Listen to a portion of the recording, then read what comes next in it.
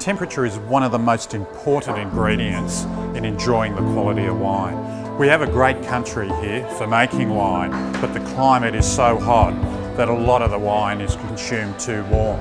Optimum drinking temperature labels are really going to revolutionise the way we consume wine in this country. I'm so glad Taylor's Wines is putting these labels on their bottles. It's not just about what glass you put it in, it's not just about decanting, it's about the temperature. So to have these labels to show you what temperature to serve the wines at, I mean, it just makes it so easy.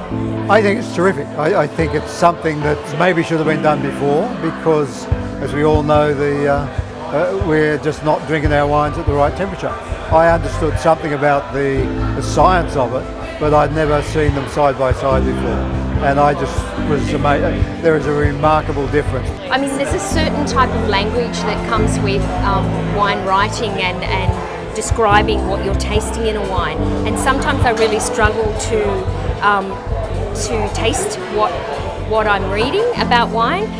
But by drinking it at the right temperature, it's kind of the light bulb moment. I can taste what is intended by the winemaker.